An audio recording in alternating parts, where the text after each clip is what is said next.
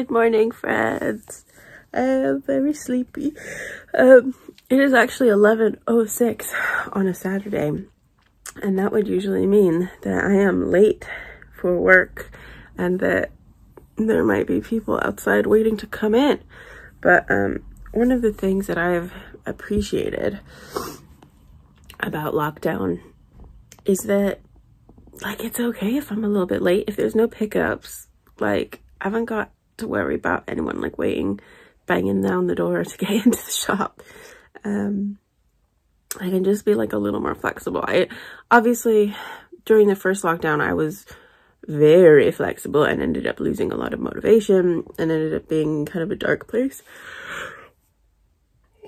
Excuse me. But this lockdown, it's been a little different. I've been trying really hard to stick to my 11 to 5 kind of a thing, and it's been working really well. So I'm a teensy bit late this morning, but I don't feel that like overwhelming stress and pressure where I'm like, I gotta be in the shop by 11, blah, blah, blah. That sometimes gets me during normal working hours, which, speaking of, will be next week.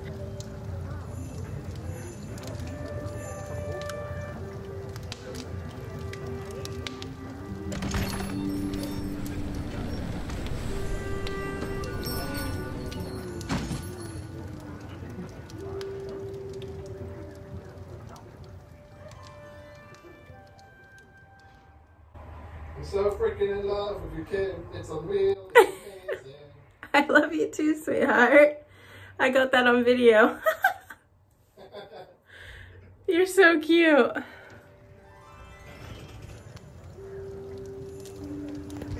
I've just had a look outside. The light is not great today. I mean, it's all right, but without these overhead lights, it wouldn't be great. So I'm just wondering where I should do my filming today. I'm going to be filming about Emma, so I was thinking in front of this wall, but there's like no natural light here. We've just got these really bright fluorescents, which is great. Maybe I should just do it in front up here, because then I'll be facing that way and there's more space, there's no products there. Ugh, I don't know. Also, this is how we fill orders. We fill all of the surfaces. So yeah, I have on the bougiest mask ever because I ordered some masks from Land's End when I was doing some, wow, my glasses are really misted up, when I was doing some shopping for pajamas. And this one came in the pack, and like, it reminds me of like hunting, which I'm not a big fan of, but at the same time, like, waste not, want not. It's a mask, it's fine. So I'll just use them. Meh, I'll just use them. It's fine. Right, I have to make a decision. Meh.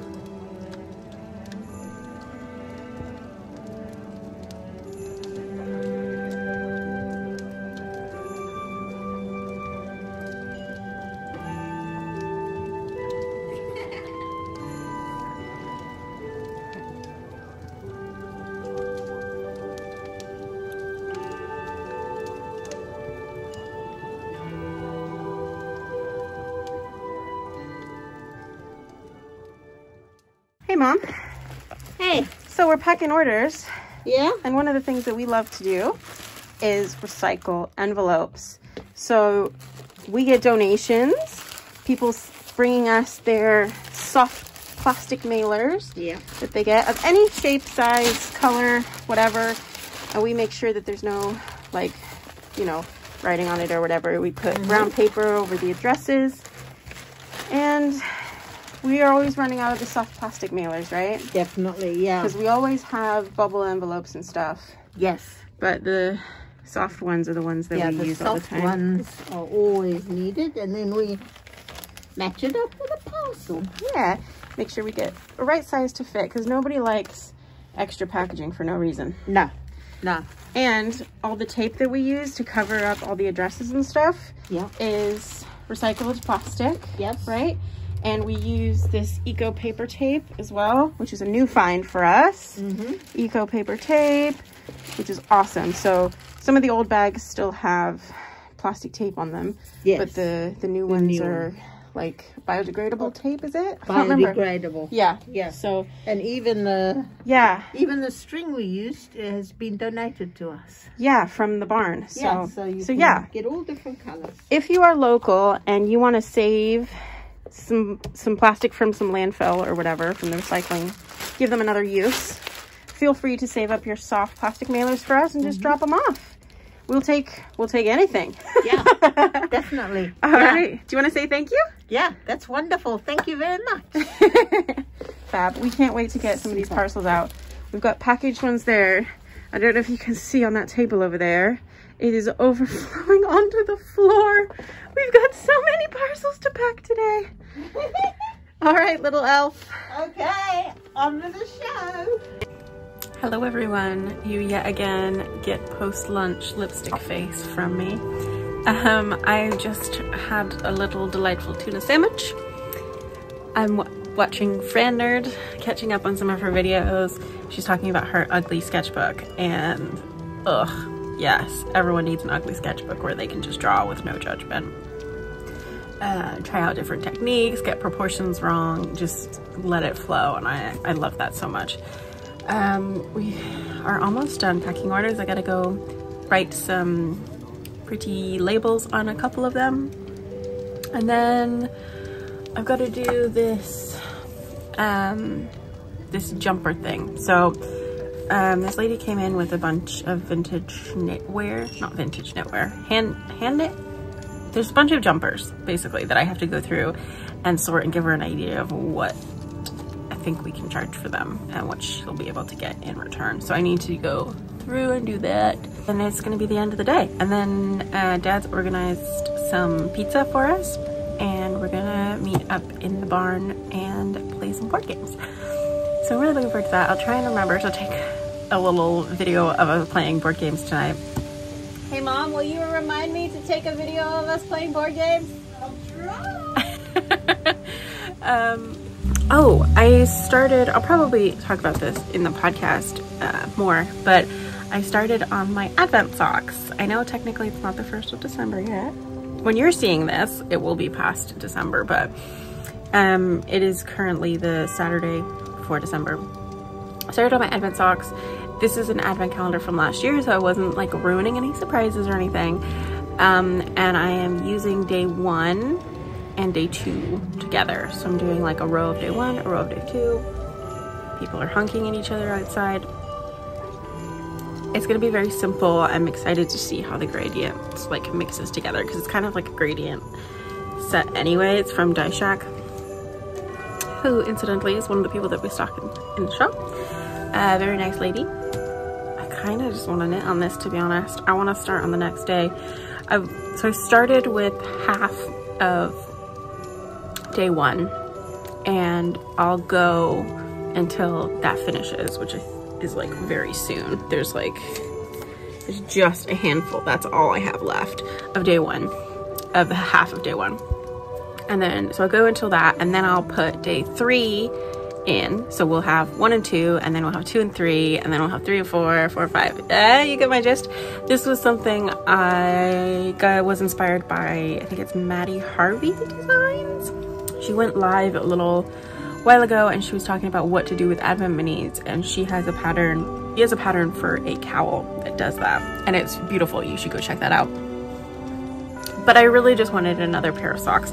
My outfits these days have been very monochromatic with just pops of color, so I don't feel like I really want crazy colors and crazy like combinations of stuff in my general outfits. But like socks, you can get away with wearing any color anytime, and they always look cute. So I was like, okay, rainbow socks sound good. I don't wear scarves as much as maybe I should. And so I'm like, meh. So I decided on a pair of socks. Cara actually helped me pick out the pattern. And I was on Ravelry for too long and gave myself a headache. Well, Ravelry gave me a headache. So that was fun. I have to set myself a timer now if I go on Ravelry, just because the contrast is so bright. I know people have been struggling with the accessibility of it, and I am so lucky that I just get like mild headaches if I stay on there for longer than like 10 minutes at a time. But some people like are having seizures and migraines that, like, I know this one amazing designer, Tanya Richter, she has been posting that she's had like a really, really bad migraine because she was on Ravelry, which sucks. And I wish they would like just change the color. That's all they need to do. But anyway, I have it on the like chill out mode or whatever, but it still gives me a headache. But I find that with Facebook too, so it's not the only website that does that. I wish in general that people would be more careful about accessibility on websites and stuff like that. But I guess, I don't know, I guess it's hard if you're like making it yourself. But like, I'm pretty sure Ravelry had like a design team. I don't know. I don't know the ins and outs of it well enough to speak on it with any authority. This is what I know. I know that if I go on there for more than 10 minutes, I give myself a headache. I get a headache. So anyway, I just looked over the footage that I filmed. It looks good.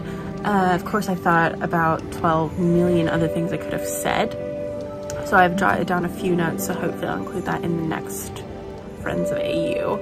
But anyway, what did I say I was gonna go do? Do the orders, do the jumpers. That's right, let's do it. I just want to sit and knit on my Advent, you guys. I should have probably touched my lipstick up before I spoke to you. It's fine, it's Vlogmas, this is real life. See you later, guys.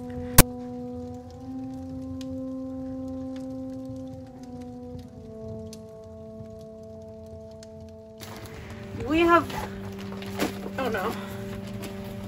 Oh no.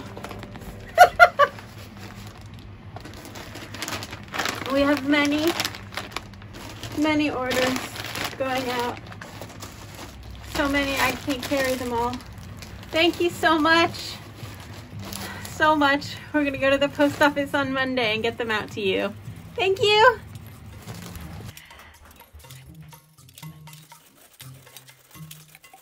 So here we go, guys. Here we are. Up in the barn. There's Mom and Dad and Carl and me, and we've got pizza from a local business that we love to support. During these crazy COVID times, this Saturday night tradition has been awesome, hasn't it, guys? Yes, it's great. I think I speak for all of us when we say how lucky we feel to be able to still have these like family moments. And of course, we're missing all the people that aren't here, like Carl's folks and stuff like that. But so much love, and yeah, hug the people that you can hug, because hugs are rare these days. Let's dig in. All right.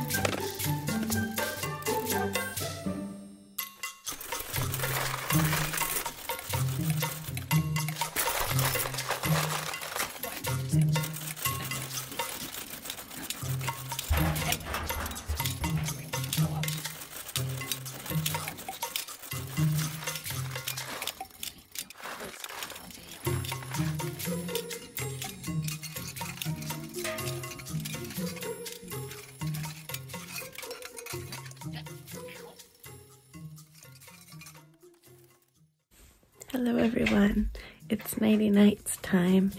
I'm sitting here with some knitting and some hot chocolate, and Carl is going to read me a chapter or two of Torment. We are very close to the end, so he's going to read a little bit to me. He does all the voices, which is awesome. It's his favorite book from his young adolescent life, so it's awesome. He found the book. He's got it. Okay. See you tomorrow.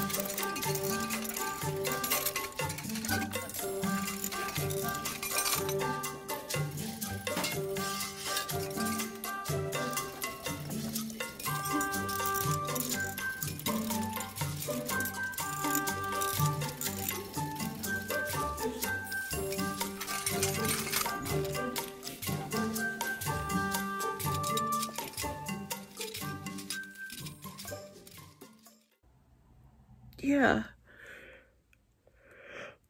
Oh gosh, I can't stop yawning. Kim, covering your eyes when you yawn does absolutely nothing. And so, yes.